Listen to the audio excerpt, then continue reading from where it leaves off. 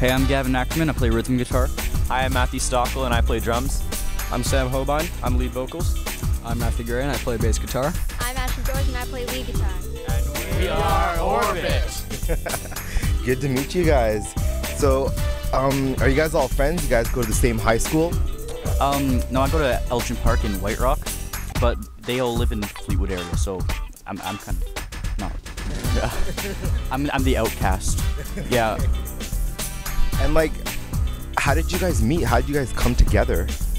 Well, Matt and Ashley, they were in a band before, and actually Gavin was in it too, and then they needed a drummer and a singer, so they asked me if I wanted to be in the band, and then a couple months later, Sam came into the band. Wonderful. So a few months later, you came into the band, and you are the lead vocal singer. And so do you have any like sort of formal training under your belt, or is it just something that sort of comes from within? Formal training under my belt, not really. I don't know, I've always kind of been a wacky kid and always really energetic, even through like preschool when it came to performances with like even just like the tambourine and like the bells for like Christmas things. I was just like, yeah, just having the time. But I don't know, it's just, I've always liked to have fun and might as well put it out on stage. So do you write your own vocals? Everyone pitches in with the vocals. We always want to be a team effort, and that's how it works. Very cool. Yeah. So when it comes to the style of music, what's the style of music that you guys play? I'm not sure. It's sort of a punk rock sort of sound, but we are very versatile in terms of our style of playing. And of course, right now we've only been together for like a year and a half, so we're still figuring out just what direction we want to, take our music in, and yeah.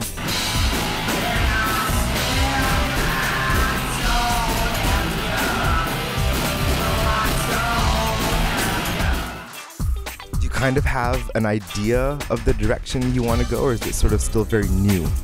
We've only been writing our original songs for the past 6 months now, so it's all really new to us. We don't really have a main genre of music that we've been going for, but we're very versatile and yeah.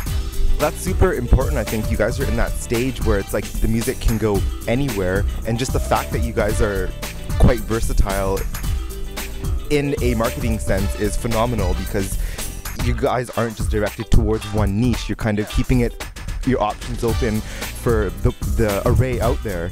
Yeah, we want to do what everyone really likes out there, like, because you got like your older crowd who's usually into your basic like classic rock and stuff, and then you have your new age like young tweens to teens that are all into like the club music and like Black Eyed Peas and stuff, and we're trying to go about that music, but we're trying to add our own somewhat rock feel to it, not to change it too much, but just to let them know what like rock is actually like, just to get kids to start liking some of the old stuff again. For sure. Super important. You guys are like kind of giving it your own signature. Sorry? You guys are giving it like your own flair. Yeah, we are. Yeah, we are. We like to be pretty versatile when what we're doing. So, yeah, I do think we add a lot of our own kicks into things. Wonderful, super important. When it comes to inspiration and motivation, what is the sort of key inspiration, motivation behind you personally? Like band or like band, people, food, anything. What inspires you? What gets that energy going inside? Well, like chicken. Well, I don't know. I listen to a lot of like Green Day, Blink-182, like that kind of punk rockish stuff. So like for a lot of the music that we write as a band, we all kind of incorporate like what we listen to almost. So for me, I always incorporate like a punk rockish kind of sound into all my music. For people that like really inspired me, probably my grandpa that teaches me guitar. He's the one that teaches all of us our instruments at his guitar school place. So without him, I wouldn't have started guitar. So. Wow, so your grandfather, definitely. So you guys have all obviously met his grandfather. Cool. Terry G. Say some words about Terry G there. Say some words about Terry G. Loving his hair. his what he has now hair. Well, Terry, love you, man. But basically, Terry, he's a really awesome guy. Taught me basically everything I know. Like, I took lessons before and they were all right, but then I stepped up to Terry and it was just a whole new thing. He's getting me out there not only with Orbit but as a solo performer myself, because I play a couple of different instruments other than just singing. So What are those instruments? oh geez, and there's quite a few, but my bass instruments I play are probably bass guitar, acoustic, electric, 12-string, and piano, about there. Wow, that's a lot. You're a very talented young man. So when it comes to shows and performing and stuff, is there one performance show that sort of stands out in your mind that you had a lot of fun at? There are a lot of really good shows that we've done where the crowd was like super excited and there was just a lot of energy. We did a fundraiser one time. It was Cyclobetes. It was for a fundraiser for juvenile diabetes. We did that at, I believe it's the high school you go to now, Gavin, right? And yeah, that was super fun, and it felt even better because we were doing it for charity, and so it just felt really good to be part of that and to have an awesome crowd. Yeah. And Yeah. Good stuff. I think having an awesome, enthusiastic crowd sort of fuels you guys, and then vice versa, right? it's like, now you're playing tennis with the audience in terms of you're passing energy back and forth, right? Yeah. Definitely good stuff. And so you're the only girl in this group. You're the only girl. Do these guys rag on you quite a bit? Is it sort of a cool, fun dynamic? How do you feel being the only girl in a band full of guys? There's really no difference for me being the only girl. I've done little other bands with girls in it, and I wasn't the only one, so there isn't really any difference. Just I find it more fun in this band because they always fool around a lot. Gavin. It wasn't me, but yeah, there's really no difference. It's just that we all get along pretty well on stage, and it's really fun just performing as a band. Yeah. Definitely sounds good. It seems like you're part of a really cool, fun, young group of people. So Matthew, when you had sort of mentioned to your parents that you want to enter into a band and possibly make this a career choice of yours, were they quite supportive of your decision? Oh yeah, definitely. All of our parents were great with it, but you gotta have backup plans too, because if it doesn't work out, then you gotta have your education and you gotta have a proper job. But yeah, all our parents were super supportive. That's phenomenal. You're very, very lucky and privileged. I guess that brings me to my next question. What are other things that you do in your life, whether it's aspirations, passions, interests, hobbies, school? What else interests you other than music? Well, I really like my sports. I play ice hockey and ball hockey, and I really enjoy that, and just hanging out with friends and doing stuff like that. What's your favorite subject in school?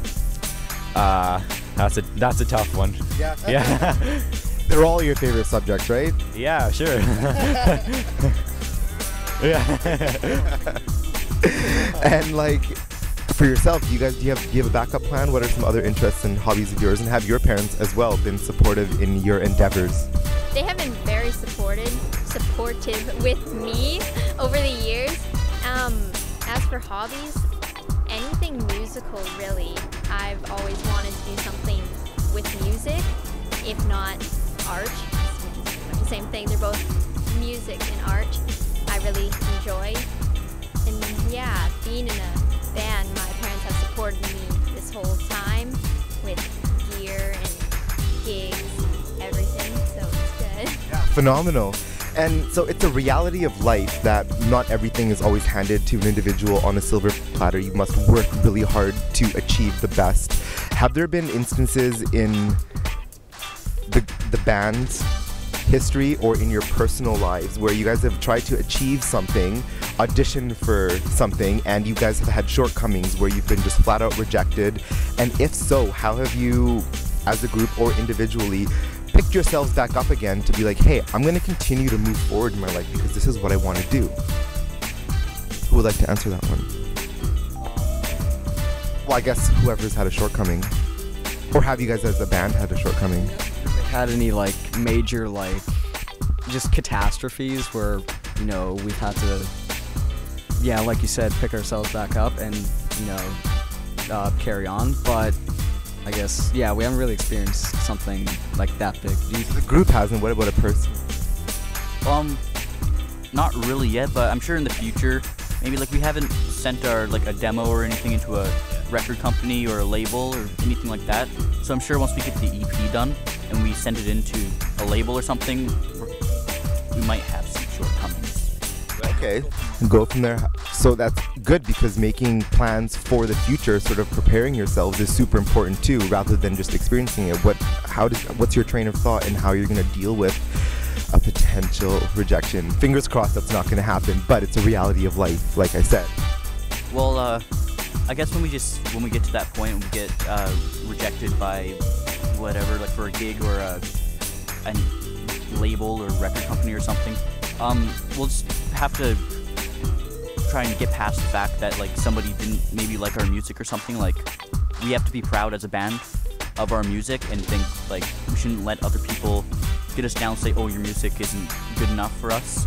Like, there's so many people I know out there that are like, oh, you guys play weird music or something. It's like, well, it's the music we chose to play, it's the music we like, so if you don't like, well then just don't listen, and there's no point, honestly. That's the most important, because someone somewhere out there will sign you guys. And what? That'd be really nice.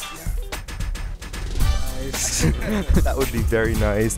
And so I guess this brings me to, I know that there are aspiring musicians out there, guitarists, vocalists. What are some words of advice, some words of wisdom that I could get from each of you guys to let them know that they could reach their dreams and that they could be in the position you guys are now, a band with a website, I'm assuming? Yeah, we do. Further, before we answer that, I just want to find an opportunity to give you this. This is from the band. Nice little present for you there. Thank you so much. If I could get you to hold this, that'd be phenomenal. Let's check this out. This is super cool.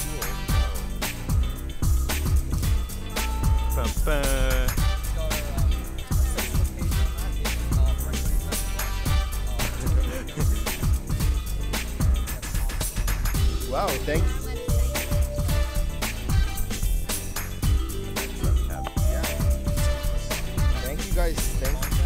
Thank you guys so much. I'm actually going to put this on right now.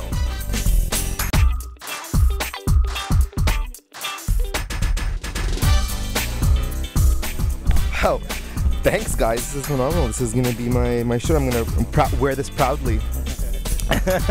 Thanks so much, guys. So, back to the... Yes, absolutely. The question, yeah, some words of advice, some words of wisdom, something motivational for our viewers out there. I honestly have to say, like, stay organized. Like, having a good manager and everything, like, Matt's dad, the manager, is like totally on top of everything. Like, you want to have somebody to help you every step of the way and really keep everything on track, get all the gigs, like, never give up. Don't think, like, someone turns you down, don't be like, oh, I'm obviously not good enough, and just give up and stop playing gigs. You want to try and play every gig you can, no matter how small they are. Like, we played probably, like, 10, 15 gigs that were just like, and like 4 people showed up that weren't our parents or something like that. So just keep trying and don't let people get you down, and stay on top of it. Yeah. Shows you choose to play at, it's perfectly fine to make. It's actually really good to make mistakes, because you learn from those. You learn a lot. And I want to go.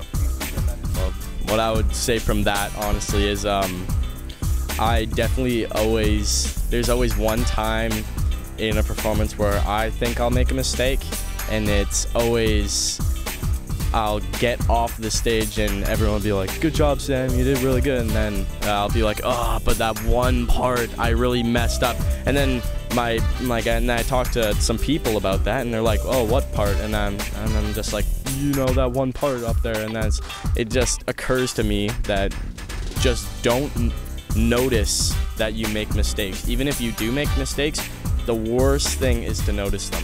And definitely, if you're not even in a band, a good thing for individual artists is just persistence.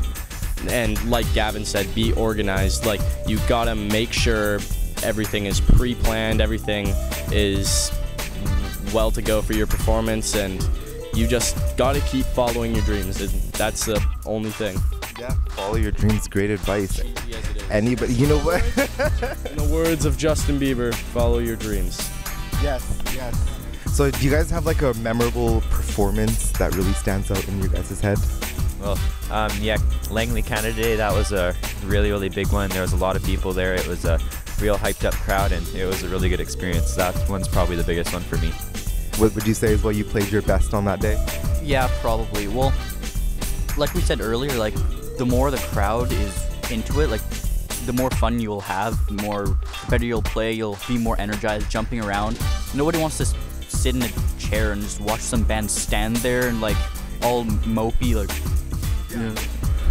Yeah, the energy is totally key. On holiday. And so, is there a show coming up in the future? Yes, there is. Up in September 26th, I believe. Well, we're playing Youth Fest. Where is it at? Yeah, At the Guildford Rec Center. We'll be playing Youth Fest with a bunch of other bands there.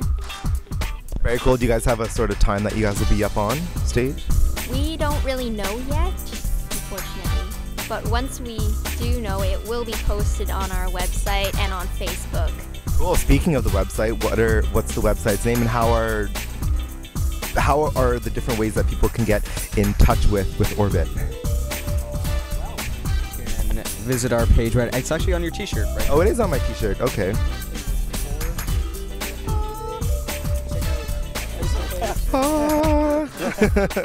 Cool.